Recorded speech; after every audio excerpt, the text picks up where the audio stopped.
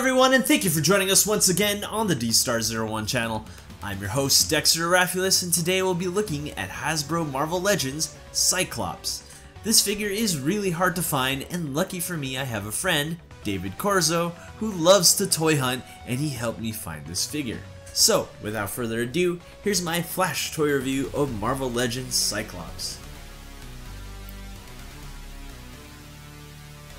So, let me jump right into this and tell you that he has one really big problem, and that requires you to take out your super glue. As you can see here, his buckles on his boots, on his legs, and the cuffs on his wrist are all very loose, and this is quite a lazy job on Hasbro's end, as a little bit of glue would have solved this problem. Instead, it is up to you, the user, to glue these together. Yes, this can be fixed, but considering that this is a new toy, I don't want to be putting super glue on it as soon as I open it, but sadly, this is a must. But once you do fix it, I have to say, wow. This figure is amazing looking and has an uncanny resemblance to the comic book version by Jim Lee and the X-Men animated series from the 90s.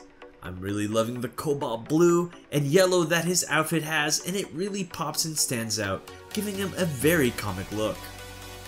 The only thing is, I kinda wish he has a little bit slimmer body, as his nickname was Slim in the comic books.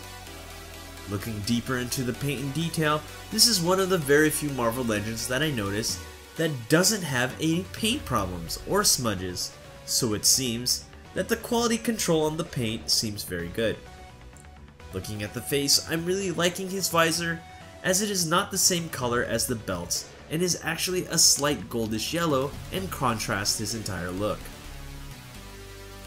Onto articulation, we have up and down movement at the ankle, swivel at the shin, bend at the knee, swivel at the thigh, ball joint at the leg, swivel at the waist, not so quickly upper midsection, ball jointed shoulder, swivel at the bicep, bend at the elbow, ball joint at the wrist, and one joint at the neck, giving him a total of about 25 points of articulation. You can pose him really well and nothing really hinders his movement. Excellent job, Hasbro. Also, I am digging the optic blast hand. And the one last note, he stands roughly 6.5 inches, making him the tall leader of the X-Men. I am truly loving this figure, and if you can get past the fact that you have to glue on some of his parts, he's an absolute buy. Thank you for watching. Don't forget to rate, comment, and subscribe, and have a good one.